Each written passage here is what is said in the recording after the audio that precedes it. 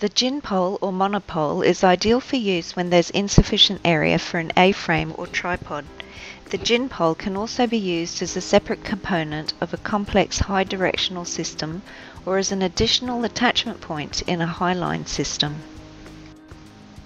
To construct a ginpole, you need a lazy leg and a gin head. Both the gin head and lazy leg are coloured blue to make them easy to find. To connect the gin head, first remove the lazy leg adapter if in use. Rotate the lazy leg head 180 degrees to expose the leg tube. Then insert the gin head onto the leg, ensuring that the pinholes on both components are lined up. Lock the head into position with a pin, and there you have it, a ginpole.